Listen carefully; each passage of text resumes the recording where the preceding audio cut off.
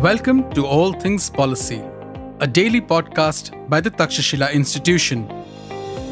We are a bunch of policy nerds based in Bengaluru, and we like bringing fresh perspectives to Indian affairs and Indian perspectives to global affairs. So grab a cup of coffee, sit back, and join us for today's chat. Welcome to All Things Policy. I'm Aditya. On August 26th, the American arms maker Sig Sauer announced that it had signed a contract to provide an additional 73,000 SIG 716 rifles to the Indian Army. Now, this would actually double the number of Sig Sauer 716 rifles in service in India. And it's the latest example of a series of ad hoc purchases made by the Indian Army. And really, it's part of a broader pattern of ad hoc small arms procurement in India. And to discuss the weird history of how India has procured small arms for its armed forces, for its police, and what we can do about this. I'm joined, of course, by Satya Sahu. So, Satya, welcome. It's great to be talking small arms with you again. Hi, Aditya. Thanks for inviting me. Podcast. All right. So what I want to do, Satya, today is, we've had a previous episode where we discussed, some of the challenges with recent tenders and what can be done. What I want to do today is to take the opportunity to really go back to the very beginning, to the years before independence and right after independence. And just maybe you can run us through what India's relationship has been to designing, making, importing small arms, and what sort of small arms have really been in service in the armed forces, as well as the police. Let's start with the old Lee Enfield and rifle and the Bren machine guns. What happened with them? Yeah, so contrary to a lot of popular beliefs, India actually has a rich history of being involved in firearm designing and manufacture. So if we go back to the World War II era, actually before that as well, since the First World War and before that, the British were interested in having small arms manufacturing capability and capacity on the subcontinent, because they were waging wars across the subcontinent. They needed it for policing.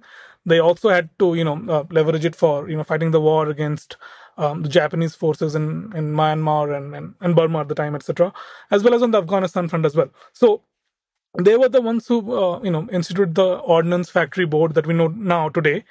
And the first kind of rifles that came out of it were as you mentioned, the Lee Enfield rifles, right? The bolt action rifles that we see very commonly slung across policemen's backs these days. Actually, that is, I'm kind of remiss when I say that's what we see today.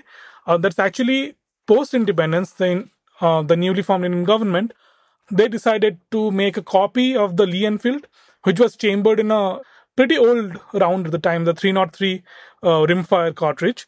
Chambered it in the 7.62 by 51mm NATO cartridge, which was standardized all across the world, right? Because it was part of NATO.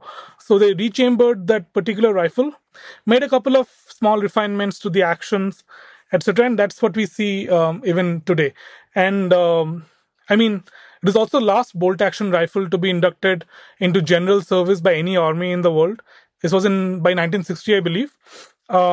So it was called the Ishapur 2A1 rifle, Ishapur being the location of the factory where it was made.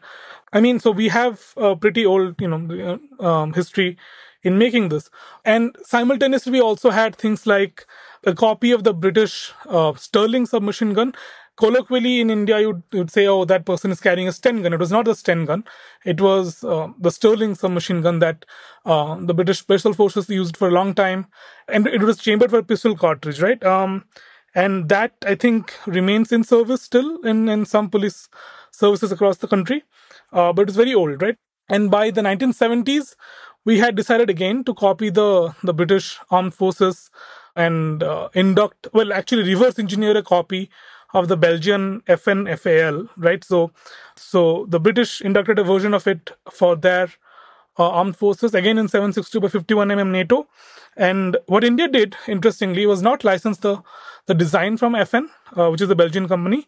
They decided to reverse engineer the design completely unlicensed, and made a copy that was not compatible with any other version of the gun elsewhere in the world. So that was the self-loading rifle, the 1A1 SLR. I just jump in here and provide a little bit of context. So the FNFAL rifle, as well as another rifle by Hector and Koch, the G3, were these big battle rifles of Cold War era, right? The early Cold War era. We think about Kalashnikovs being ubiquitous today.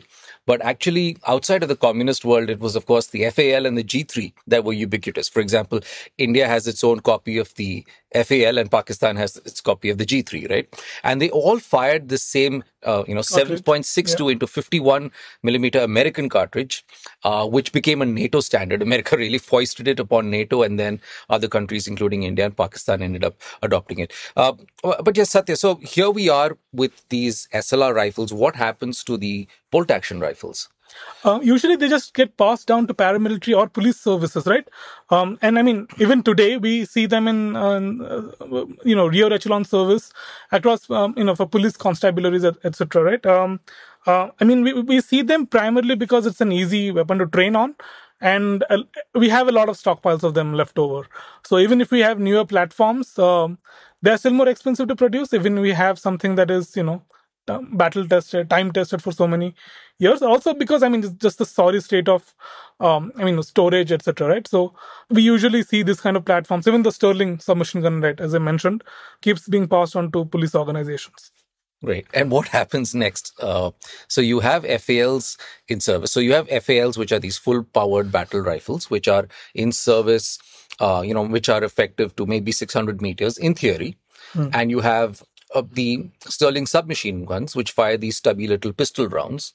And our automatic weapons are useful to maybe 100 or 200 meters range at most, right? You're basically supplementing your long-range firepower with a bit of close-range automatic firepower. But this sort of stands outside the trend of so-called intermediate power assault rifles, right? Which we saw, starting in the Second World War from Germany, but then also with the Kalashnikov series of rifles. How did India approach this whole business of so-called assault rifles?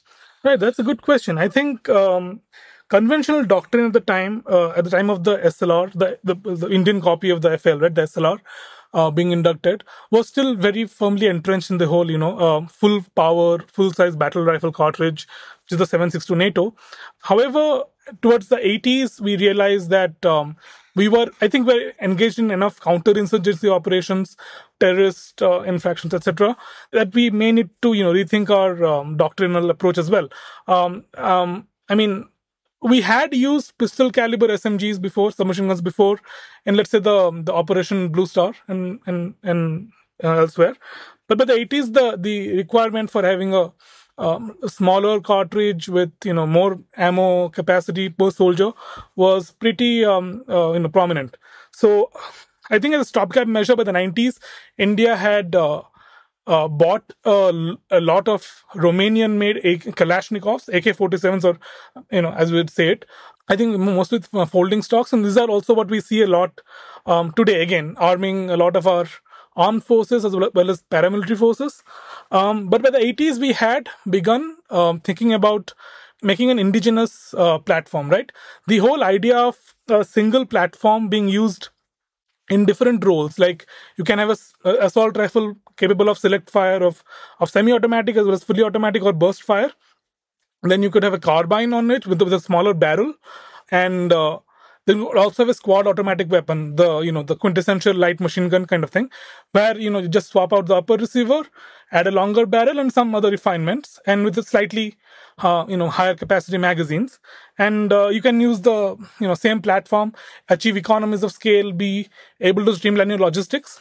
So the Indian small arms system, the INSAS, was born of this by the late 80s already, and I think the first production models had rolled out by the time the Kargil war had started.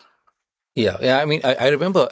Even during the Kargil war, while the INSAS rifles had come into service, it was still early days, right? There you would find images of some soldiers during that conflict carrying INSAS rifles. You would very rarely see the LMG, the light machine gun version. It was just the rifles.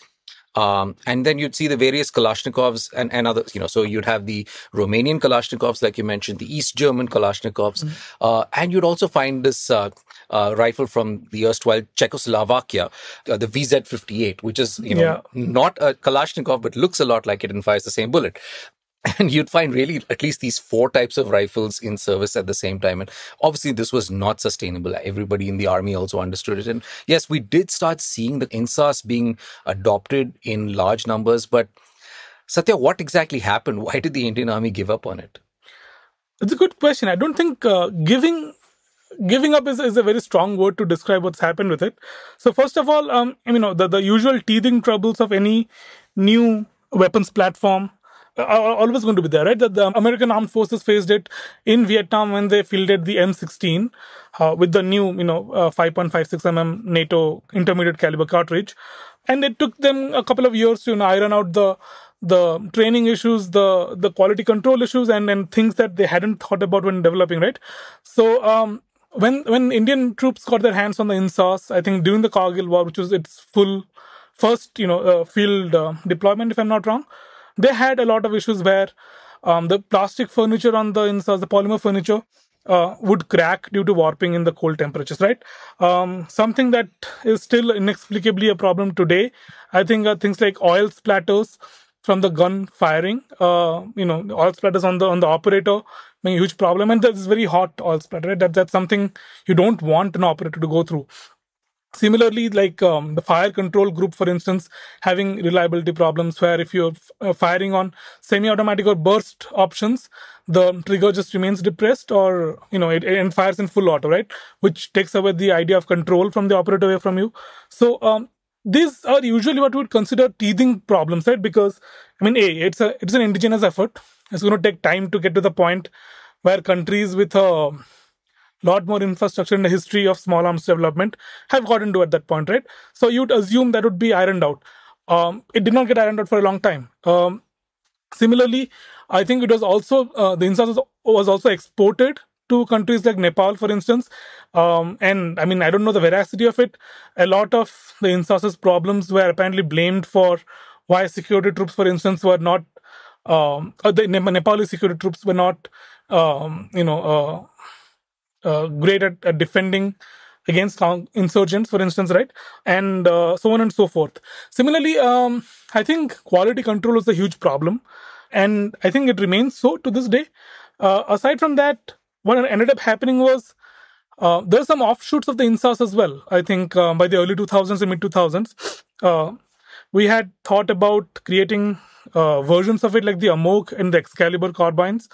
I think there are also DMR versions of it, if I'm not wrong. DMR, which is your designated squad designated marksman rifle, right?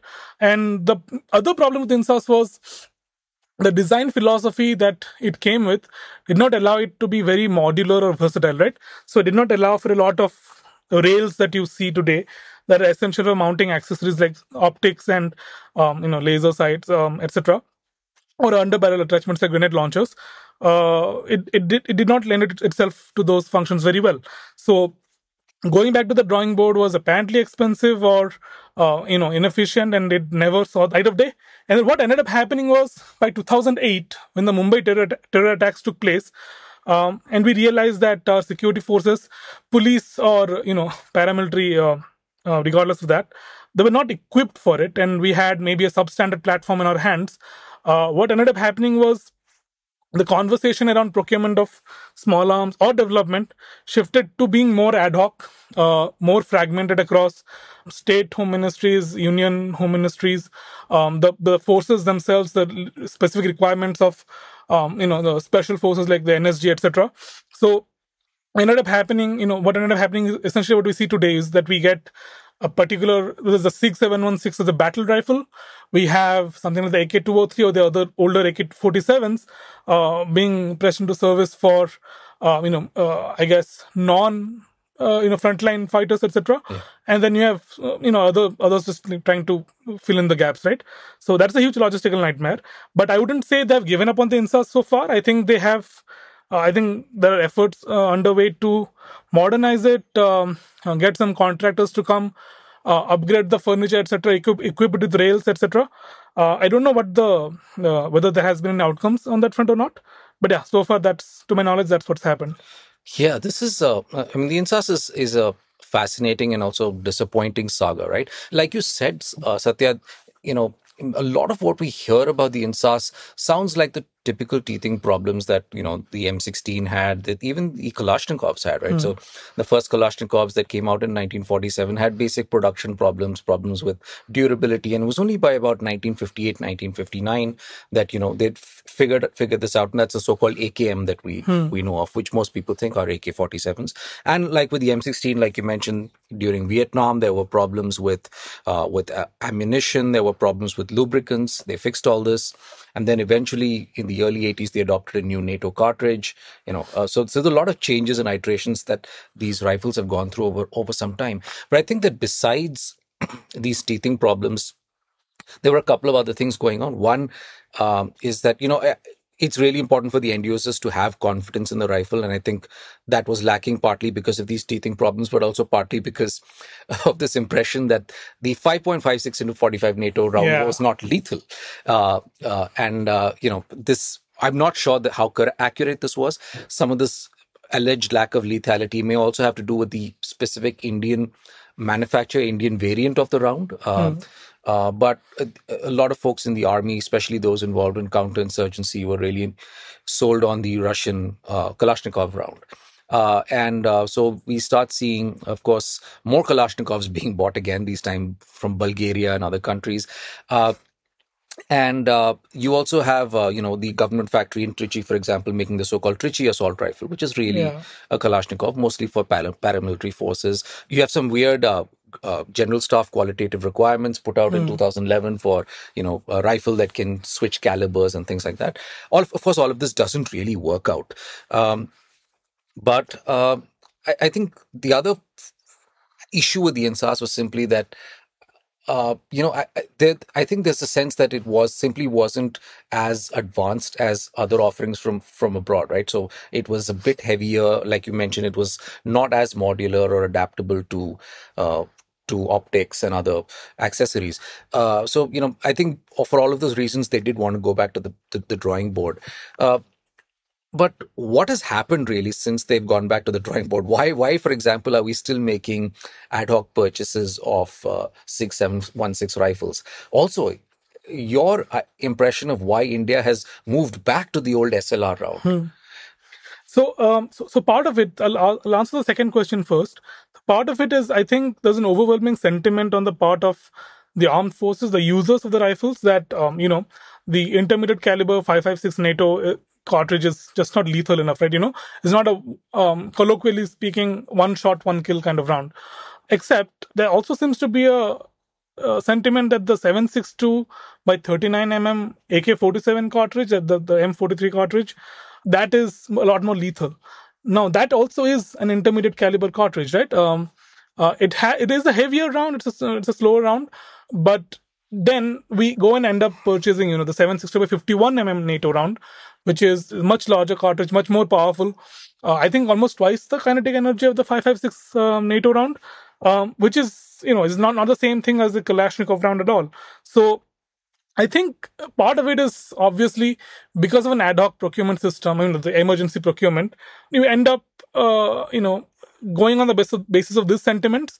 And I guess your requirements to to quickly equip troops on the front line, etc. And then you end up buying the 6716, which is not a bad rifle by any means, right? It just doesn't have scientifically conducted trials, field studies forming the basis of this purchase, right? And we see this happening across multiple fronts. And this also means that we end up fielding tenders that are really large, etc. When development, so in doing development, to be clear, not procurement, when we decide on the development of a small arm platform that can fulfill all this, very wide ranging requirements, what ends up happening is you try and make it for the entire armed forces, which ends up being a very large amount, in US dollars, right? So you end up having a lot of competitors from foreign companies to, I think, recently domestic companies as well as the OFB, the Ordnance Factory Board, which very recently had the sole monopoly of on making small arms in India. So you have DRDO, you have the ARD, all, and the Army Design Bureau all involved in the development of the small arms. Except what ends up happening is because you have such a wide-ranging, very granular requirements for some reason. And we have recently come to know that a lot of the requirements, for instance, on ammunition specifies the exact kind of brass type you use for the cartridge shell, right? Not sure why that is exactly something that is needed to be specified in the RFP, etc. Because at the end of the day, if you have field trials from all the competitors that come and offer you their ammunition, you're going to figure out whether something matches to the quality or not. There is no real reason to be that granular, right? But the problem with being that granular is you create a lot of problems in terms of bureaucratic check marks while you are overseeing the development of this ammunition. And that just leads to delays and further revisions, and then you end up not seeing any progress happen for a lot of years. And then when the requirement for equipping military becomes paramount, you end up going down the emergency procurement route, which is fine. But we have seen this happen over and over again for, I think, for the better part of like 10, 15 years now. So, and that's a problem. Yeah, and from what I understand, there's both an emergency procurement and a fast-track procurement route. But yeah, either way, the impact is the same, right? We have haphazard adoption of weapons. What are some potential solutions for this? I mean, one thing that seems obvious is that you decide what calibers you want, right? I mean, right now we're using 2 intermediate calibers and 1 full power caliber, as well as multiple rifles for each of these calibers. So what is the solution? Should we first rationalize just what calibers we plan to use? Yeah, so just to give a broad idea, we right now have, for our frontline as well as just main battle service, we have the AK-203, which is a project with the Russian companies, the Rosoboron Export and Kalashnikov of concern, with the OFB, Ordnance Factory Board, being the other Indian partner, right? So they have a factory in Amethi, and they are making the rifles. I'm not sure if they're making or assembling as of now. I don't know the extent of the localization that has happened. And I'd be very doubtful about, if the localization was anywhere beyond 25%. And it's also pretty delayed, right? And we still don't know whether Russia will remain the exporter of concern when spare parts, etc., or ammunition is concerned, right? And we don't know Russia's capacity to fulfill those orders as well, because it's currently embroiled in a war. The second thing is, as you mentioned, the 6716 rifles. I think we have around 140,000 of those after the latest tranche of... So by next year, we'll have about 140,000. Yeah. And the thing is, we don't know if India has bought... the main sell, the USP of the 6716 rifle or any Armalite platform, right, is that it's modular, it's versatile, it can take on a lot of accessories that are essential for any kind of situation you need, right? So supposedly these are going to be fielded by troops on the hilly regions, I assume the mountainous areas, and for which you would require optics and a lot of other systems, right? I don't know if we have purchased those or we are buying those from other sources to supplement this, right? Those are the two things, and the two cartridges are wildly different: 762 by 39 and 762 by 51. There are still, I think, efforts underway to modernize the INSAS or refit it or upgrade it for continued service. So that means the 5.56 by 45 NATO round is also not going out of service anytime soon. So these are the 3 main cartridges that that's already very difficult for logistics to handle, right? And on top of that, you have maybe pistol caliber rounds for SMGs, etc. SMGs being submachine guns, Sterling. Yeah. Or pistols. I don't think pistols really actually are fielded in the front lines anyway. But yeah, so these are on a broad level. These are the things. So when you convolute logistics this way, you now have issues of training, because you can't really transfer the same kind of training you have on an AR platform to the AK. You have ammo quality control. That's something that's been a problem so far with I think OFB produced ammo. I don't know if they've solved it so far or not. You can't interchange magazines, because remember we talked about weapons as a platform service before. So you have the same light machine gun based on a similar platform that cannot be used with ammunitions or magazines of a different kind of platform. So if you have, I think we're still using the FN mag and the INSAS LMG, I think, still Yes, underway. they're both in use. Yeah. So, and the another thing is, if a section, an army section, has 6716 rifles and is fielding with the FN mag or the INSAS LMG, first of all, INSAS LMG fires 556 by 45, so it's completely incompatible, which means it's difficult to clarify logistics within the section level, Yeah. let alone the It, battalion it level. also means that in a section, your people with rifles are firing a more powerful cartridge than the person with a light machine gun. Yeah, so suppressive the questions of doctrine also arise, right? If someone is firing the FN mag, for instance, which is a more sustained firing option, while you still share the same cartridge, you don't share the same magazine that can be just quickly, immediately be attached to it, which was the entire idea of a weapon as a platform. The INSAS LMG could use the same magazines as the INSAS rifle was using, carbine or that's whatever is using. It becomes even more difficult if someone is equipped with the AK, because now you can't even share the cartridge between two platforms, right? It becomes more complicated when the squad designated marksman comes into the picture. Right, so you have all of these issues coming up. Maintenance and deployment just becomes a very difficult thing to take care of. So the recommendations wise, first of all, of course, just have field trials before procurement goes on. Right, this is assuming we're not developing our own platform. Just make sure that whatever you're procuring, do it after proper, well thought out trials. This have been happening for, like, I think 60, 70 years now. We can use a template used by the US, elsewhere as well, right? But just know what we're doing. Secondly, I think, and this is the interesting thing, is that if we want to give a fillip to our indigenous, small arms manufacturing startup ecosystem, we need to be able to let go of the granularity requirements, granular requirements in our tenders and RFPs that we provide, because at the end of the day, you just want to be assured that, okay, whatever you're getting is of a particular quality standard that you want, and it can perform in the battlefield, right? We don't care about how it's going to be made at the end of the day. So figuring out what the brass type is, what alloy it specifically is, etc. And also just, again, it goes back to the whole trials and field studies thing, is that you enable them to have a level playing field with stalwarts, defense, like SIGSOR, for instance, right? Foreign companies.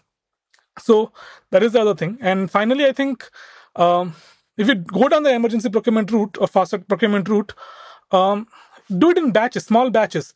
You can have the same cartridge, you can have the same, broad platform, AR or AK or something, and then ask companies to, to provide, let's say, 50,000 rifles in a batch, and then test for those. So you have smaller amounts of public money being funneled into it. You have some compatibility with the existing platforms that we still have, and because the total tender amount is low, that means you have good competition among startups, etc., whose scale allows them to meet this demand. Like, they can't obviously meet the demand of, like, let's say 1 million rifles or like 500,000 rifles, right? But 50,000, 100,000 it's fine over the course of 2-3 years. So yeah, that's it from my end. There's a lot of other things I could talk about, but I'll stop it here. Yeah, I know, Satya, we could go on with this forever, but I think that we have 3 broad recommendations that we can take away. One is, of course, we need to rationalize the number of calibers. So, go down from 3 to 2. That makes a lot of sense. 2 is we should prioritize families of weapon systems, because that eases logistics, training, everything, right? The third is a bit at odds with the second one, which is that maybe we should do small incremental purchases. But I think that's a small time horizon type of thing, which we should aim to do over the next 5 to 10 years to basically help both the army understand what exactly its requirements are, and also perhaps seed the beginnings of a real small arms ecosystem in India, right? So we might have to do that for a while, so that before we can standardize on something. Small arms are an evolutionary rather than revolutionary type of technology. So most likely we're not going to see some massive disruption in the coming decades. So it's important to start getting the technology and the know-how in place today, so that we are in a better place 10 years from now. We have better options, and we can finally start adopting preferably Indian-made and Indian-designed families of weapon systems. All right. Thanks, Satya. It's great to once again talk about the weapons of India's infantry. Yeah, I mean, we're really tempted to come back with another episode at some point, so we probably will. Thank you for listening to us. If you liked our show, dive into Takshashila's research on technology, strategy, and economic affairs. Check us out at our Twitter handle @Takshashila INST or our website takshashila.org.in.